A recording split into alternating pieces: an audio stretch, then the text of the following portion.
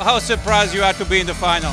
I'm not really surprised. I'm just happy that all of our hard work has come off. We haven't been in a final in a major competition in ages, so it's good. What was the key of the match today against Russia? Patience, definitely patience. I mean, they were playing a really heavy press, which made it really hard to move in our attack, but, you know, with patience, we took the right options and, you know, it came off. The semi-final against Russia was easier as you expected?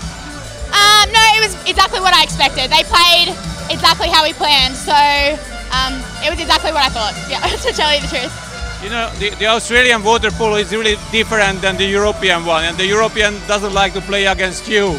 It's a big advantage? I find it's a big advantage, yeah. Generally we're bigger and stronger, although the European teams are a lot quicker. If we can cut down their counter-attack, then I find that it's really advantageous. Who do you prefer in the final, Spain or Hungary? I want Spain because I want a big crowd.